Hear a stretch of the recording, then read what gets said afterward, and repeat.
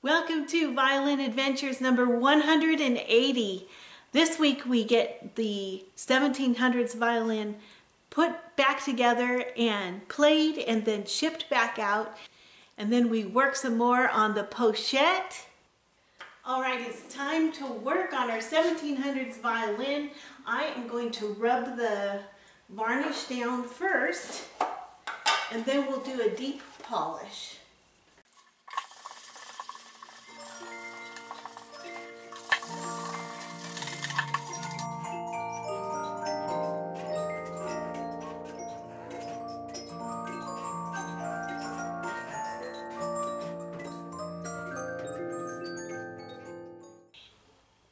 So here you can see it took some of the shine down and just makes it look a bit richer, but we're not done yet.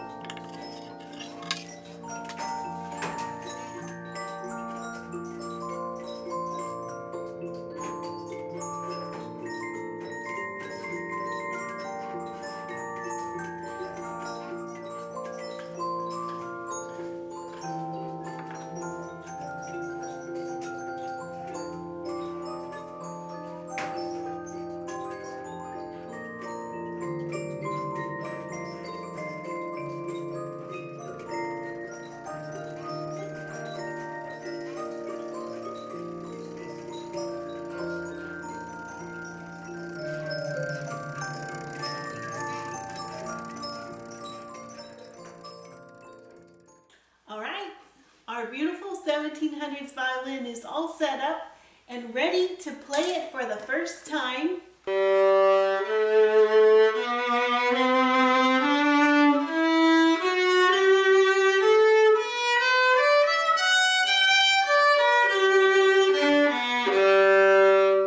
It's got the good sound, but it's not quite responding correctly. I got to make a little adjustment on the placement of the bridge and the sound post, and I'll be right back. Okay, I made adjustments to the bridge and sound post. There's always that, once you get a new coat of varnish on an instrument, there's always that period where it's got to wake up again a little bit. So here it goes.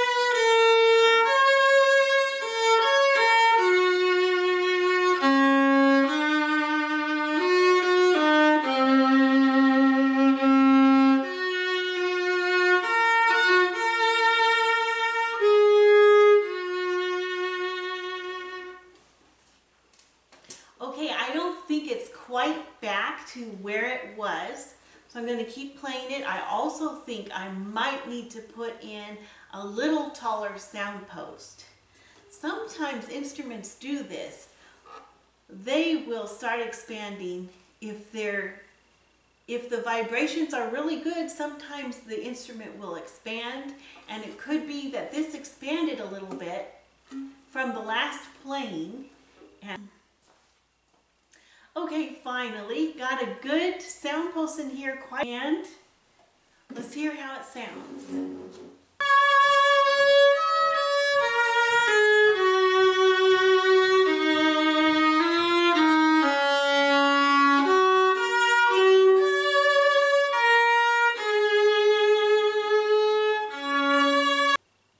violin more strength of tone right now. It needs to be played quite a bit.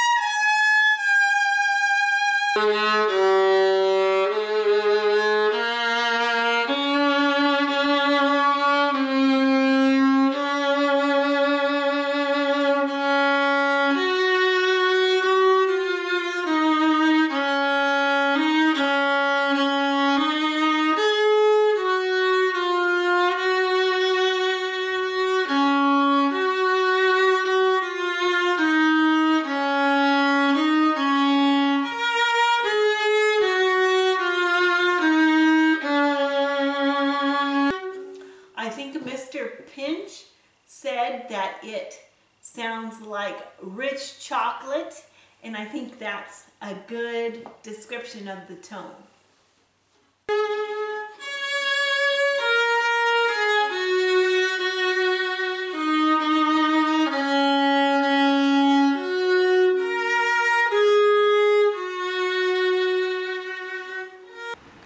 We had a real good rain last night. It's still raining, but not so hard. But if you can see that the creek is up to the top there, I'll zoom in rather than walk down there.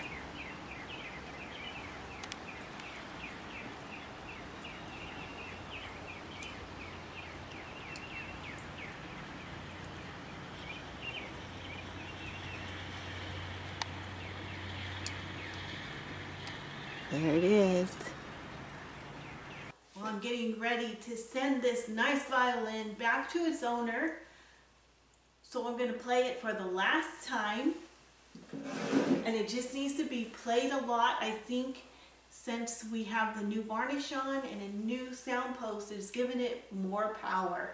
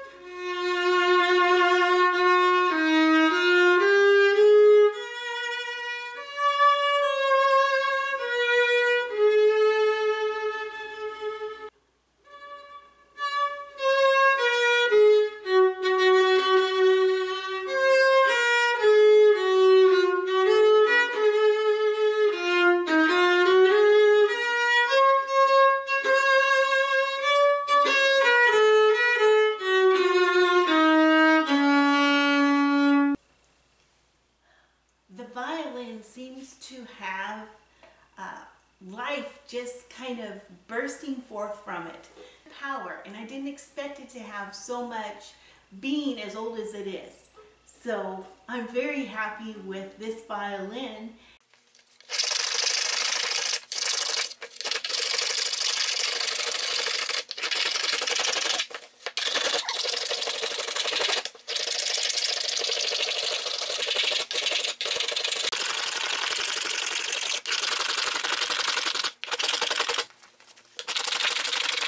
Well, we're back working on our pochette, and I've been carving the back, and I'm satisfied with the tone. It's such a little tiny instrument that the hardest part is holding it still while I'm trying to carve it. So now I'm going to take the ribs out of the mold and start on the next steps, preparing to work on the top next.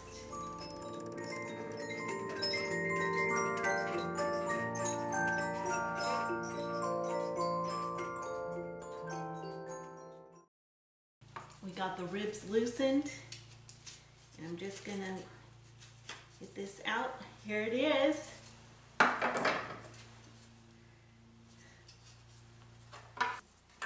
Okay, so the next thing I need to do is get the lining in on this side. So we'll heat up the glue and get started.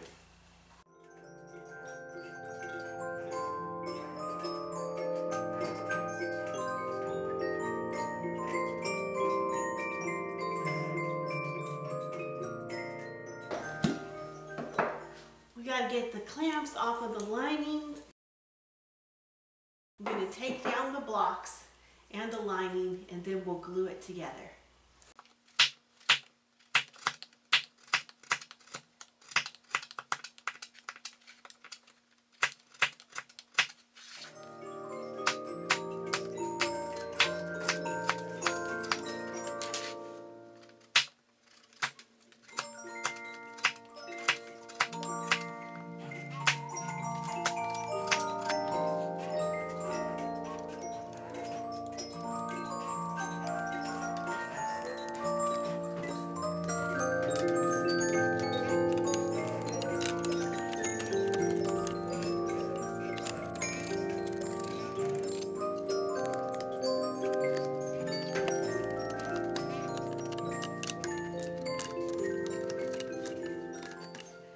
Okay, we're ready to glue on the sides to the back.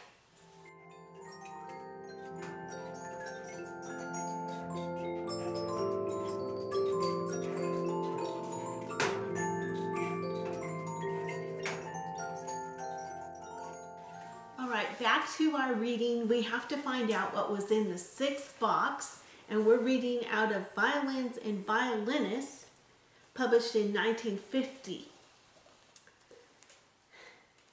And if you remember that Mr. Tarisio had passed away, and he was a great collector of instruments.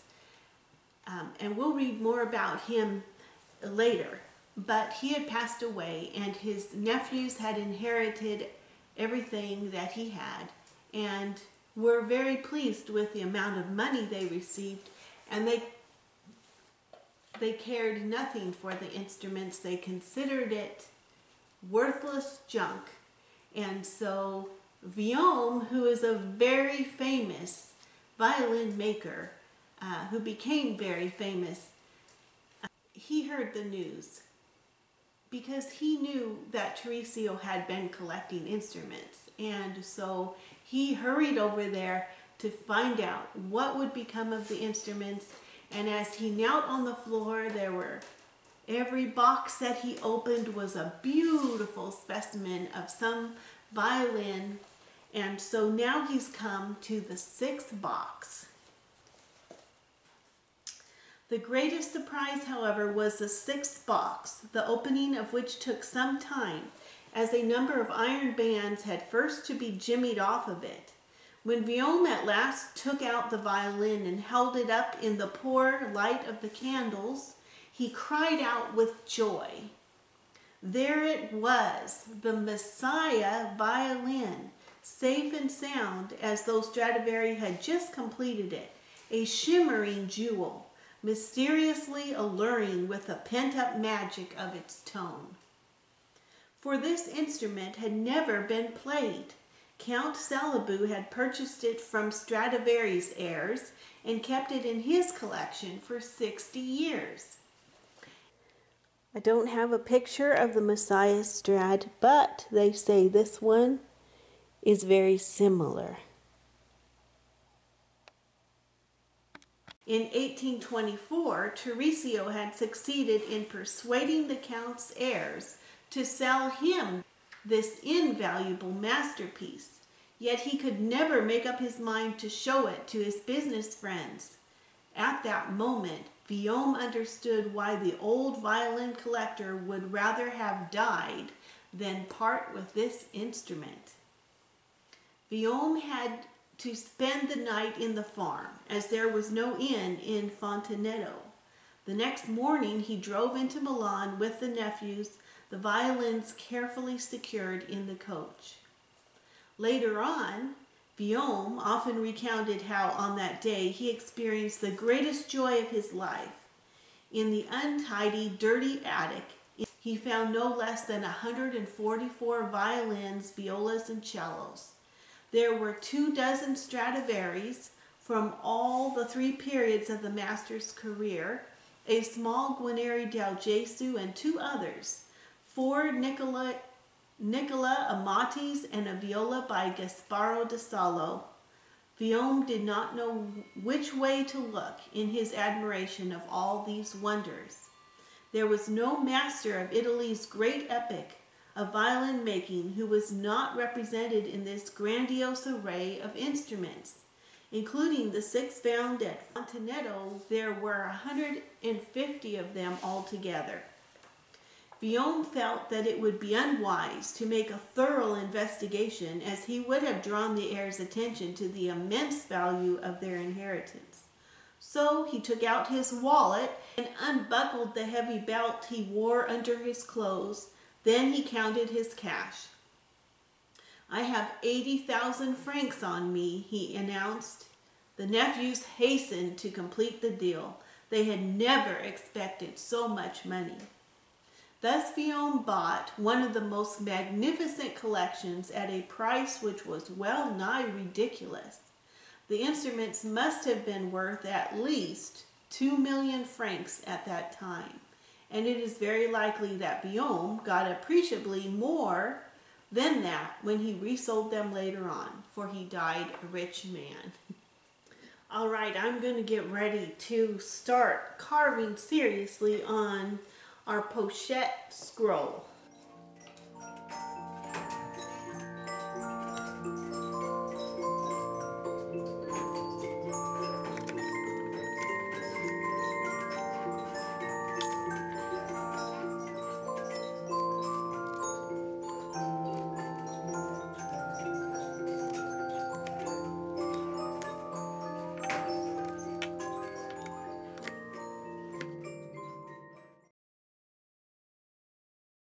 Derachecha Hashem Hodi'eni or Hotecha Lamdeni.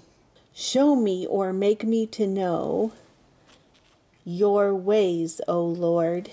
Teach me your paths. If you know where this is found, please leave it in the comments below. And if you have a favorite verse you'd like me to read in the Hebrew, please put that in the comments below.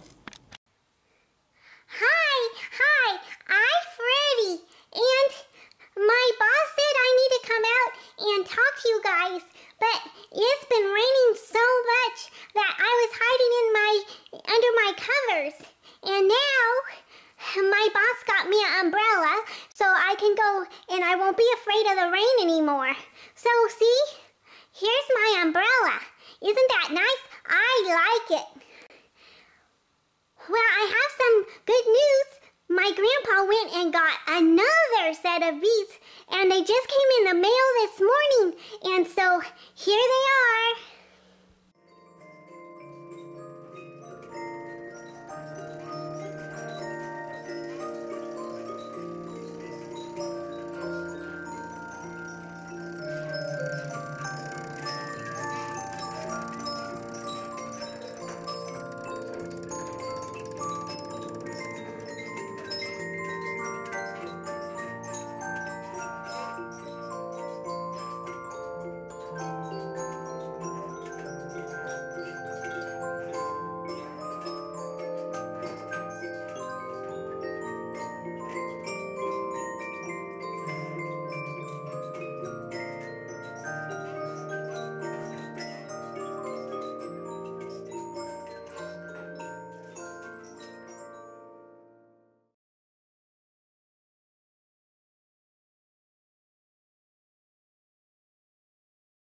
Don't forget to send in all your projects that you're working on, and don't forget the 200th episode. Bye! Here we are Friday afternoon with lots of rain this week. And I came out here because I saw our heron bird, but he's gone now.